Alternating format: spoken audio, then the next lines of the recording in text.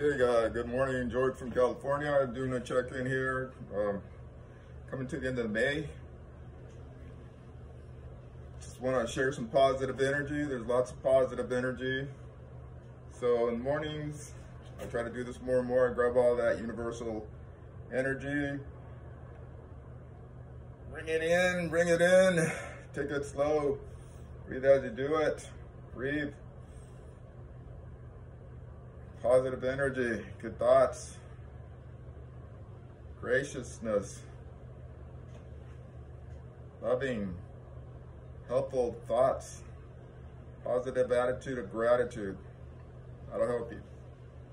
Today, I wear these shirts, the universe is expanding, and I believe in all that. I totally believe in that. Believe in the metaphors, dust to dust, believe universal dust and all these chemicals and all these chemical processes. And I believe too that we're just like a microcosm of the everything existential that's out there. So I like these kind of universal shirts. My symbol is the sun, source of energy, once you really start studying it, that the sun is the main source of energy. It provides all this energy, and that's what makes the plants grow in combination with our other chemical processes.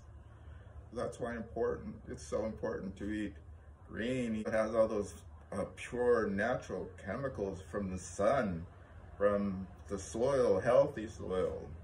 Find where your energy and your resources are coming from. Definitely not from fast food stuff that's just, it's a cheap, quick thrill. You don't want to do that. If you want to be healthy, if you want to be strong. All right, so that's my shirt. And then I love my wife. She's so cool. She must know me better than I do. I am an old hippie, but still I like colors. But the thing about the shirt, it's polyester and spandex. So we're coming into the heat. We're coming into heat. Yeah, we're there. We've been there for a long time. But anyway, it's polyester and spandex.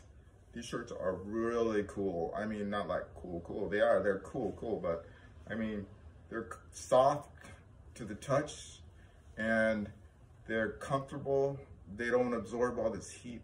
So if you're like me, where you get hot all the time, this will really help you. This will really help you because, right, we're in the heat. So that's basically it. I'm not a wisher. And I'm not a hoper.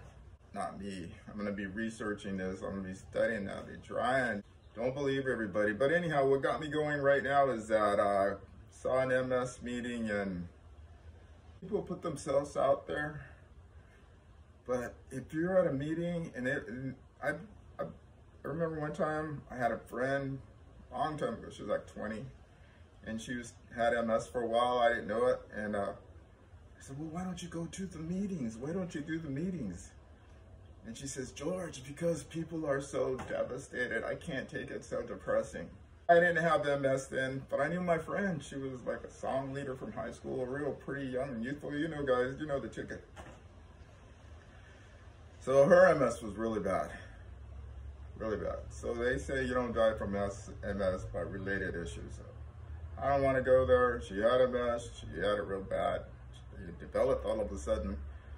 I don't know about it, but anyway, they say like 5% of people die with MS, but the rest of us have to figure out how to deal with it, right? For me, it's been like 40 years. So anyway, so if you go to these meetings and you're seeing the leader, that's all about them. Yes, I did that, and every time somebody says something, it kind of reverses, it goes back to them. That's not a good meeting. Don't do those meetings. Actually think about it, doing maybe some online meetings for whoever is interested. I always like the smaller groups, maybe 5 or 10 people, or around 10, and take turns. We all have something to say. We all have to disclose. And the thing about that is if you disclose, there's others out there that can feed off our energy. Or, it's not my favorite word either.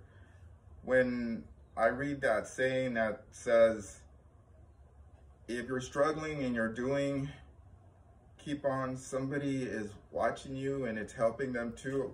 I believe that. I totally, truly believe that. Well, if you're struggling and you're having a hard time, hey, I've been there. Even this year I was there. But you know what? Today, it's hot today. And still stuff going on. It's not just MS, right? It's called life. Somebody asked me, oh, what are you doing? I'm doing life. Yeah, life's not easy. All right, have a great day. George from California, namaste. Hey, you know how a lot of people have decided to follow Jesus? Well, to each their own, but I've decided to be gracious, grateful, and helpful. Have a great day.